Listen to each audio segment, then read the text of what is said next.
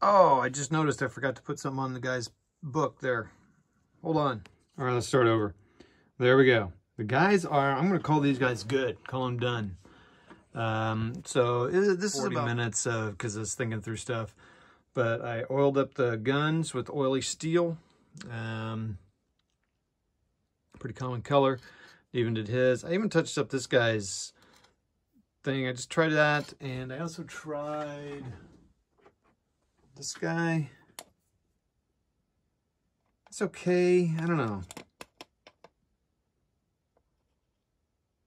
It's pretty blocky, but that's okay. I'm experimenting. It's cool. I don't know if you noticed, but if you go look at my previous video, these guys were pretty dark.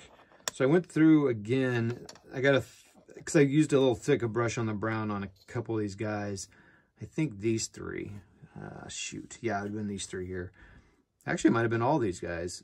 One of the guys I kept light. I think it was this guy I kept light. Anyway, for sure, I definitely painted it. So I touched it up with some of that German camo beige.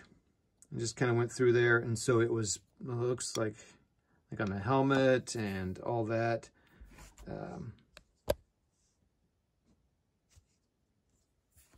To make that stand out, and I stood out their legs a little bit more.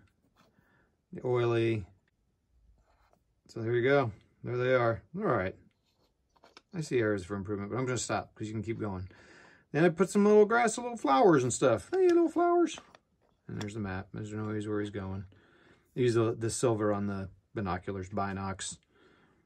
And I did that guy, and I don't know, not that it really matters, but put some just to see what it looked like on that. And on this guy over here. And then on this guy, I silvered up that little piece in there just because, and then I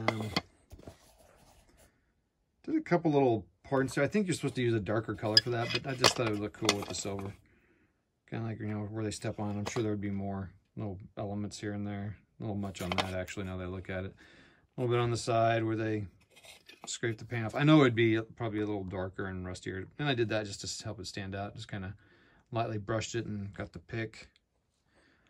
So there you go. I'm liking it. I need to paint that gun. So I bet I'm going to forget that gun all the way to the end.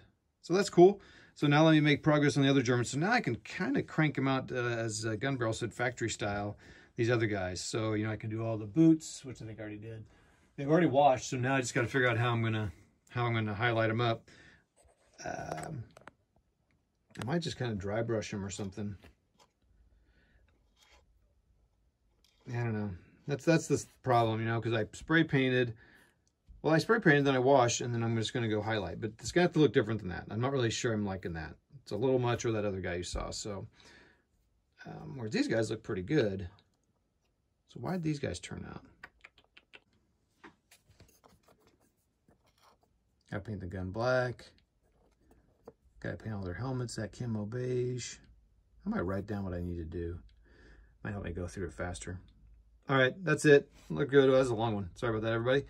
And 20 or 40 minutes a day, get it done. See ya.